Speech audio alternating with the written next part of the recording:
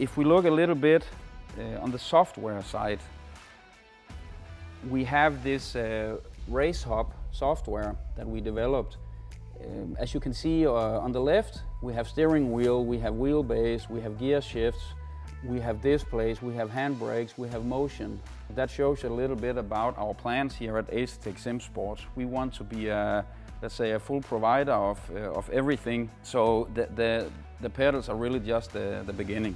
Now that I actually push the pedal on the real pedals, you will be able to see it in our software.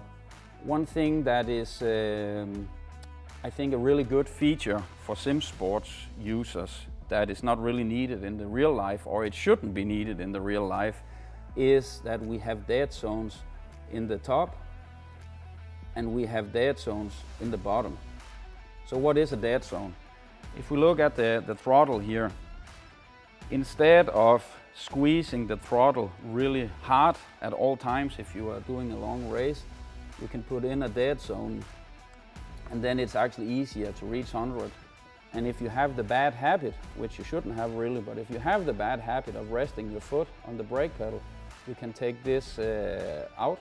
Here now I've applied 8% dead zone, and as you can see in the bottom of the screen that I'm actually pushing the pedal, but if you look at the percentage, I'm not really applying brakes, so that means that you can actually rest your foot on it if you want to.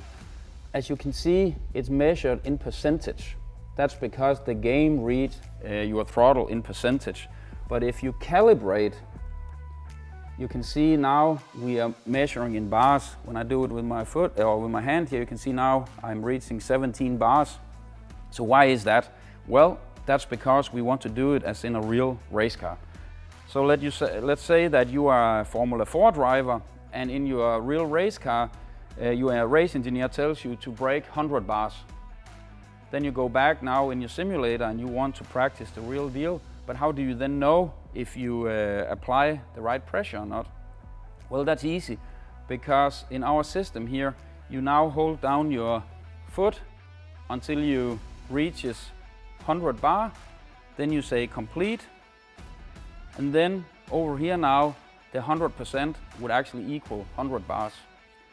So this can really be used as a very intelligent training tool.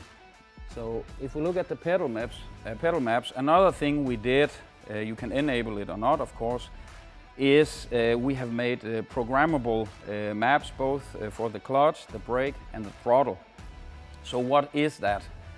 If we look at GT3 race car next to me, it has probably a 600 horsepower V10 engine. And if you press the throttle 50%, for example, in the rain, you don't really want the butterfly or the intake at the car to be at 50%.